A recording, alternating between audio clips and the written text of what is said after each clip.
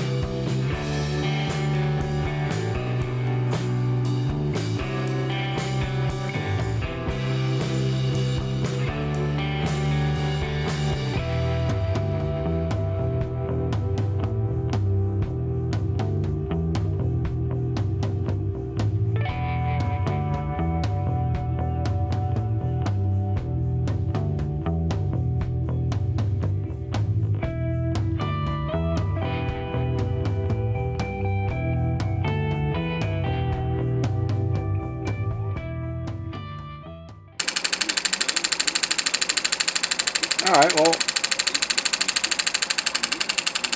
the engine's completed, got it running. Right now this is running on approximately just under 5 psi. As you can see, it does have a little bit of vibration to it. Let me bring it up to 10.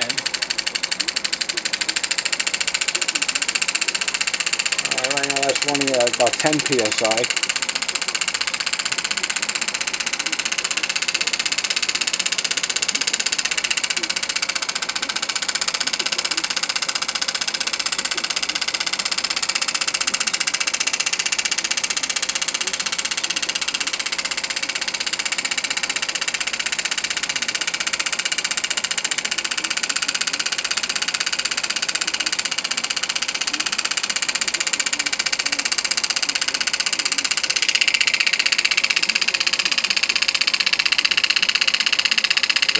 In the frame here.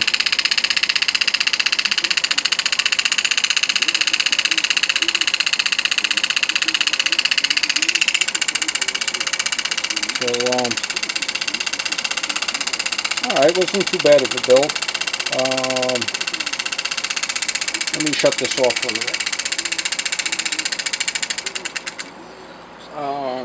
Talk about one thing. If anybody wants to build one of these engines, a real critical adjustment is the position of this yoke on the piston rod. As you can see, when the crank is in the forward position, the skirt of the piston is actually sticking out. So when I first assembled it, it just didn't look right. I just went ahead and bottomed out the piston pretty much and tightened it down here, but that's not the spot that the timing is not right there. So you just keep playing with the position on this, and you'll find that sweet spot where it wants to run. And like I say, that's a little more air pressure in there, and that's where it wants to run. So, alright, I hope everybody enjoyed this, and